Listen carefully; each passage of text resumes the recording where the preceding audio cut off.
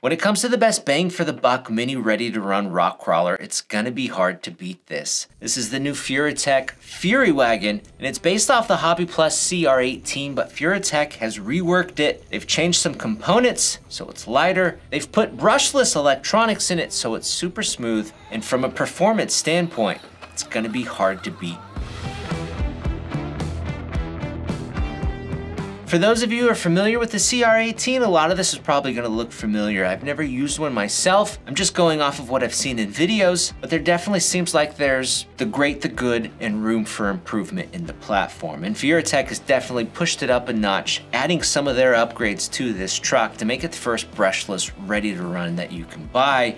Although they did release the Cayman Pro, which was brushless. It was about $400. This truck is about $200, so you're definitely getting a lot for the dollar in a truck that's equipped with brushless out of the box. Now on the Fury Wagon, just like on the CR18, you're gonna get the portal axles on the front and the rear. There's all metal gears used throughout, and there's the same oversized 1.2-inch tall tires on here with the beadlock wheels accessible from the back side. And the wagon body may look familiar, but it is a bit different. It still has the rack with the 4 lights on there that you can plug into the receiver and activate the lights, but it is a different body style slightly. The front bumper also looks pretty dang similar, but that is different as well. Now underneath the body, that's where things really start looking different for the Fury Wagon. For one, it's a servo on axle truck, so it seems to be the same servo as used with the other trucks. It's pretty dang snappy and torquey, but it is placed right on the front axle, which gives you a 4-link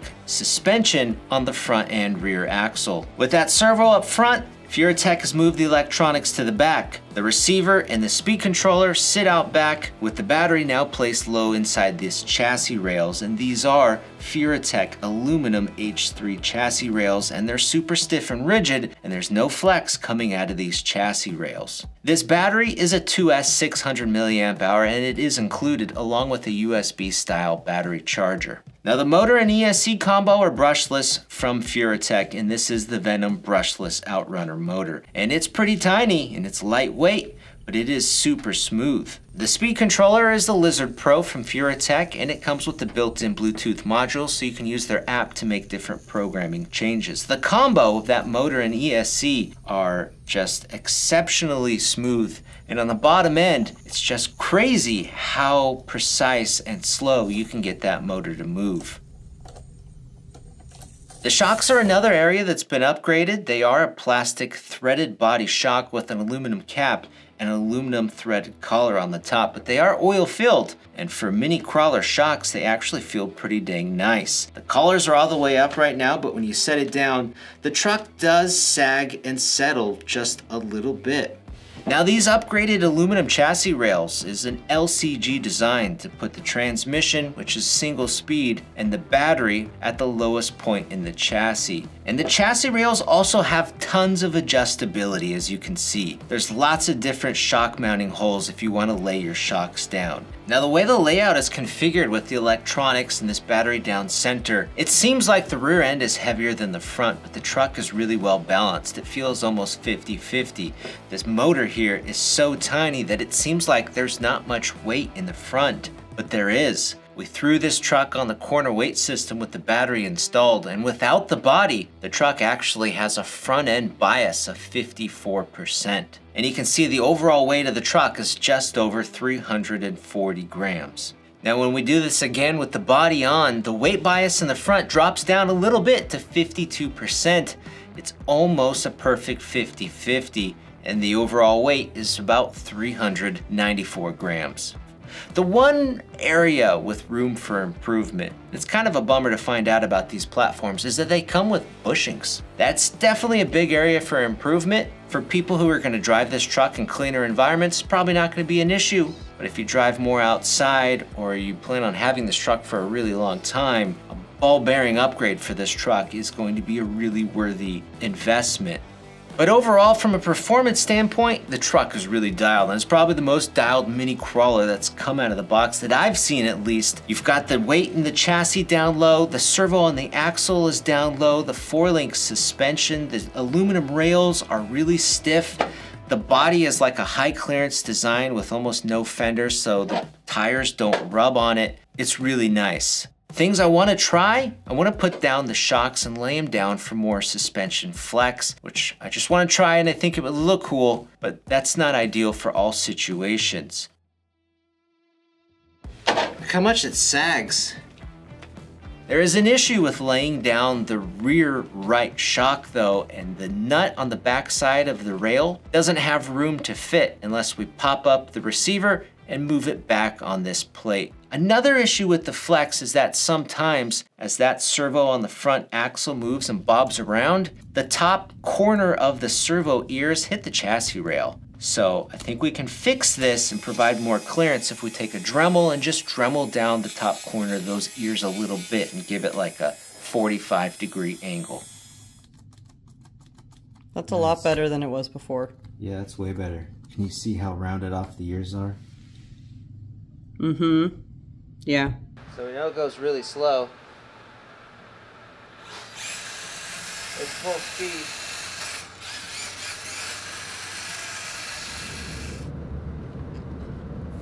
So you didn't upgrade the chassis, it's all... Now this is how it comes out of the box. I laid the shocks down because they come standing up, but you get lots of adjustability, even on the links here. The shocks are oil filled too. I like how they went with the new battery tray. They should do that with the FMS. This is supposedly like a low CG chassis rail design. And that is cool how low they put that. Flat links. Wow. It's a really flat skid plate too. So the wheelbase on the Fury Wagon is longer than the Defender TRX4. The wheelbase looks almost exactly the same. Yeah. And with your shocks, the way you have them adjusted, it's lowered it down quite a bit, but you could probably get that same height just from adjusting your shock hoops back up. Yeah, yeah. The CR18. So the Furitek wheelbase is a little longer. And then there's a bunch of... What about waterproof? I don't know. It doesn't say, so I imagine not. Okay.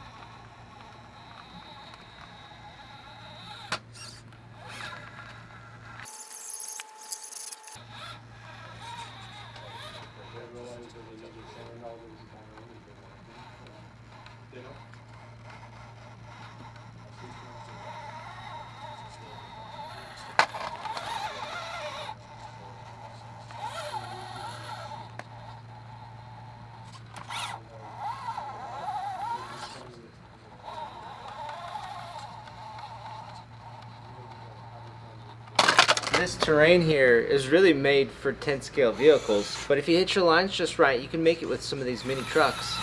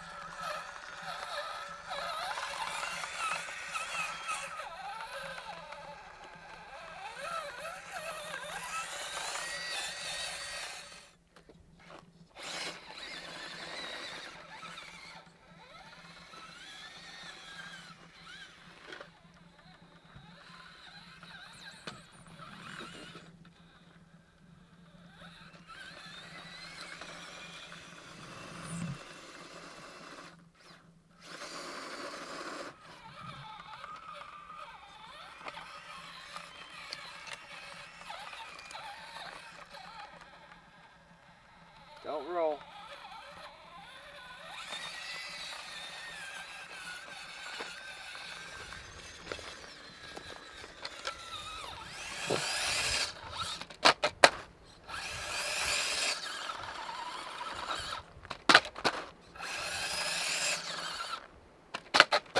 Come on.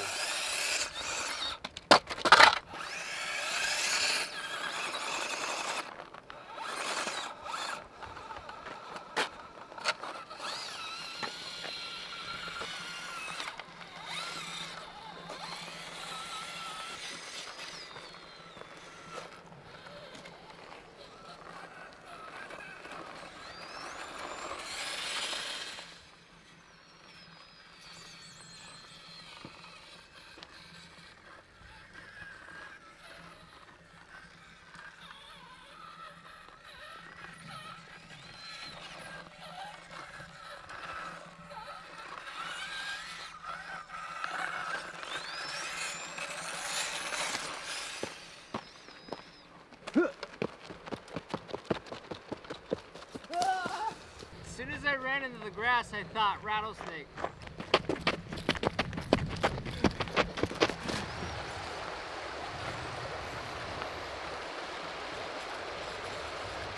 Piece of cake. So the truck and the electronics are not waterproof, so we don't want to be getting them wet. So this terrain is probably way gnarlier than this truck is meant for, but we found some pretty mellow stuff. We've never brought any smaller trucks out here. Considering that, I think this truck did pretty dang good. It performs really well, and the smooth electronics are a real nice touch when you're on the edge or on the line of climbing or descending. I think what it really could use though is a little bit of weight. It's a really light truck, and sometimes in the loose fluffy stuff it's just struggling for traction. On the rocks where it's cleaner, it does really well. But adding some wheel weights or some other type of weights down low in the truck would be a really good addition. But other than that, for, was it 200 bucks? It's a pretty dialed truck. If you drive in these type of dirty conditions a lot, a bearing upgrade kit would be a really good investment. But if it's mostly clean environments where you drive, then the bushings will probably be okay. You'll just need to oil them and clean them once in a while. But overall, super cool truck, one of the best minis we've ever used, and definitely recommended.